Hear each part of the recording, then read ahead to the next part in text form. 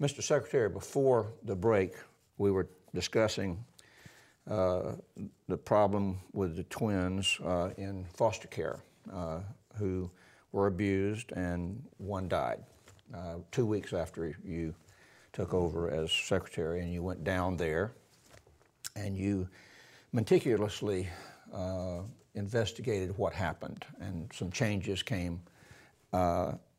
aware that were needed to you. There are a lot of other programs you administered that require protection of children that are under your care and protection of others. So what are some of the programs that you're putting into effect, changes that you are making throughout the department to make sure that vulnerable people are taken care of? Right. Well, the most significant one is really tied to the child welfare system, and we call it the child protection part of the program, which is the front end part of child welfare, which is when investigators are called to go investigate a potential situation of child abuse or neglect. And particularly in the last couple months, there's been a lot of publicity nationally about child abuse. Our investigators have a tremendous responsibility. I mean, these are the individuals who are going into a home, knocking on a door, not knowing what's on the other side of that door, not knowing what's going to happen there. And they have to go into a home and make one of the most important decisions that will ever affect that family, in that, is there abuse happening, and does the child need to be removed from that family? And what I found when I got here is that process has major design flaws in it, using my consulting speak.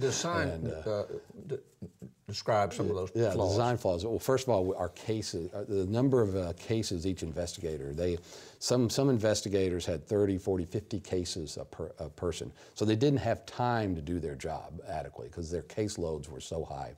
The amount of paperwork and bureaucracy that we had created over the years that these investigators have to go through. They spend much more of their time filling out paperwork than they're actually in the home investigating cases. And then just the support and infrastructure that doesn't exist for those workers. And the most evident point of that is 40% of my investigators quit every year.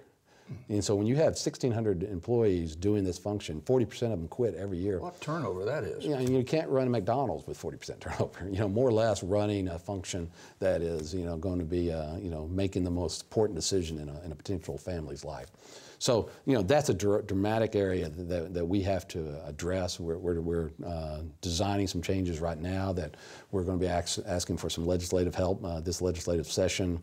And I know we can improve it dramatically and make a big change. And we've already made a lot of changes just in the first several months, but it's a top priority for this administration.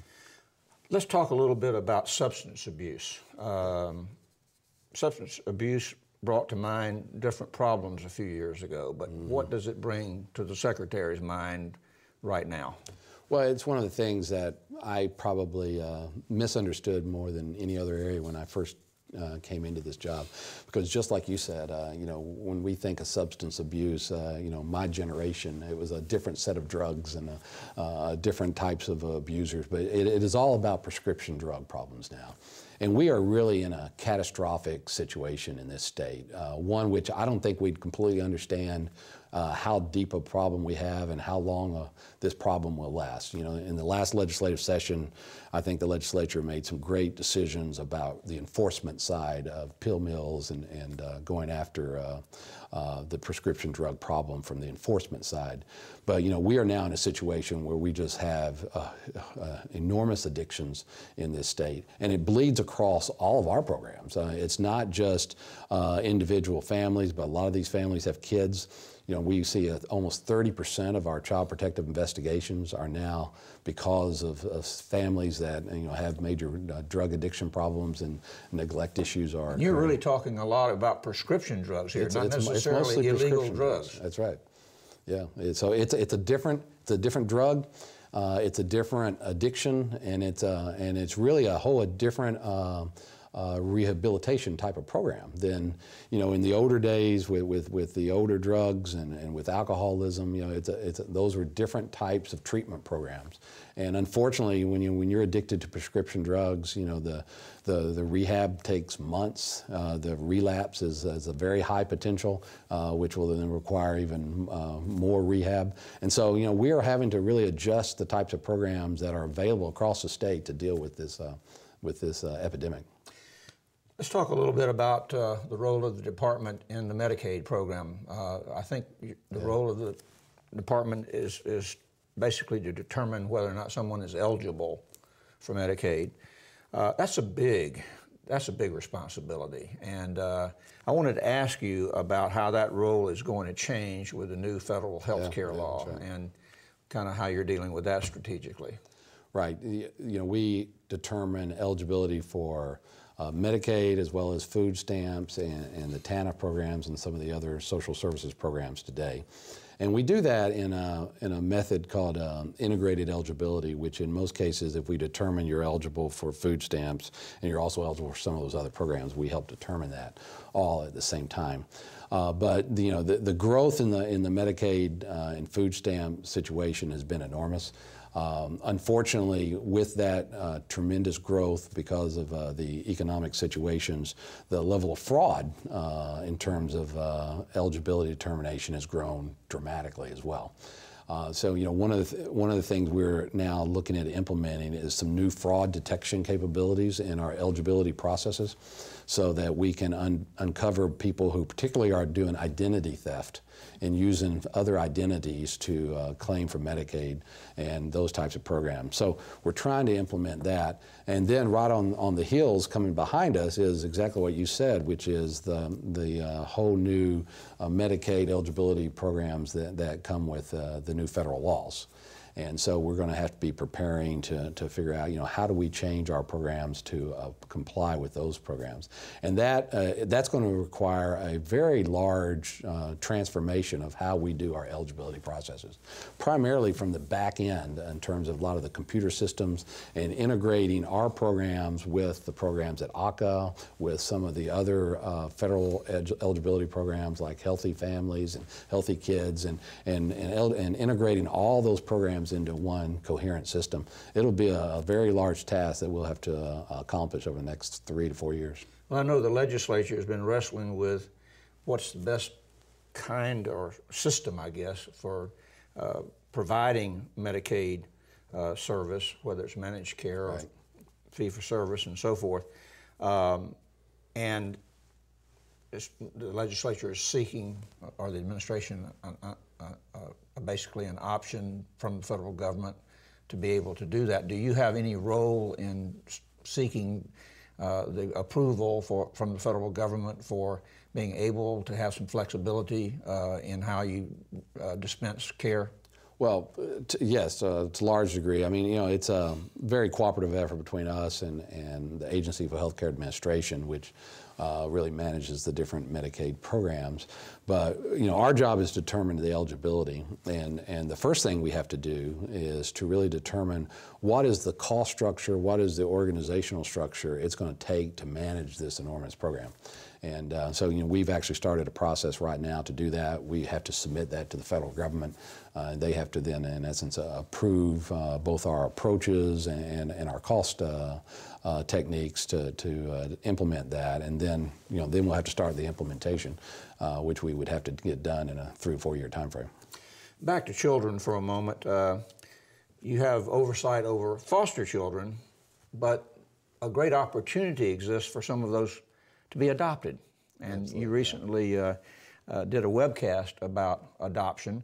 What are the opportunities for adoption in Florida? What's the need, and how can you get the word out to people that there are some really great kids that need to be adopted? That's right. Our adoption program in Florida is really the best in the nation. All the different states come to Florida to understand what we do. And we are very aggressive at promoting the children that are up for adoption. And the reason we do that, if you talk to a child who's in foster care and you ask them, what do you want to have happen in your life? Their first response is, I want to go home.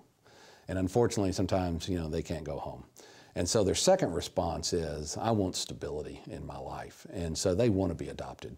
And so, we owe these children that service to find a loving, caring home that these kids can be adopted. Last year we adopted 3,000 kids, got adopted by Florida families. We want to do that number at least again this year. We just celebrated a month about promoting adoptions here in the month of November, where we had over 400 kids adopted just this month in November. So, it's really one of the best parts of my job is to see communities come together and people, invest in these children and be willing to be forever families for them. And it's something that we will continue to push, every month of the year to try to help these kids. In total, we have 20,000 kids in foster care. So, we have a lot of kids that need to be adopted. Unfortunately, we only have about a minute left. You talked about one of your legislative priorities earlier. Just a quick summary for legislators and staff and others who might be watching. What are the most pressing needs that you want to lay before them for your department for the 2012 session? Sure. Well, number one is child protection. I mean, we have to protect our children, and we have to do a better job there. We need the money, the resources, the capabilities to get that function right, and we will have a package for this legislative session to deal with that. Number two is we haven't talked a lot about our mental health institutions and our mental health programs, but we have a lot of opportunity to continue to improve the cost side of mental health by implementing more efficient programs. And we want to create more community-based programs, step-down capabilities. From the big institutions. From the big institutions to local community institutions where we can help people rehabilitate in their own communities and quite frankly at a much lower cost. And so we want to start that journey in implementing some of those programs, and we'll need some legislative help to make that happen. Mr. Secretary, it's been a pleasure, and I want you to come back and join us again and talk about some of these incredibly important programs that you administer. Great. Thanks for having me on.